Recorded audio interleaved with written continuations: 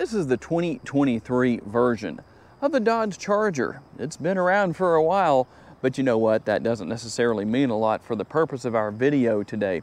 Today we're going to talk about cargo capacity, and in typical form and fashion, what you're usually going to find is that the cargo capacity is given in cubic feet. And if you're wondering, well, what is the size of a cubic foot? A basketball.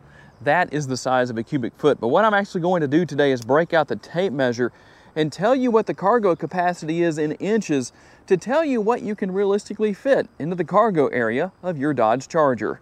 As far as the opening goes, you have two different measurements. It starts out at 41 inches at the lowest area down here, and in the middle, the widest opening area of this rear trunk is going to be 43.5 inches.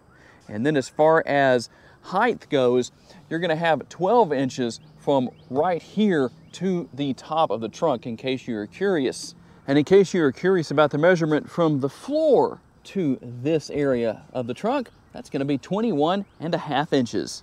Width-wise, within the interior, when we look between the wheel wells, we're looking at 40 inches.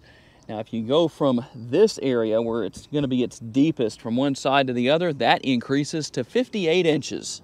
And the depth, well, it's going to be between 38 and 45 inches. And why is that? Because of the angle of the rear seats. So when you go all the way down to the bottom down there, that's going to be obviously your longest measurement. And then at the very top, going to be the shortest.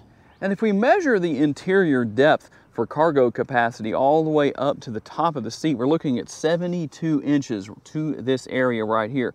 Now, depending on where the seats are set in the front, you could actually increase that just a little bit if you wanted to.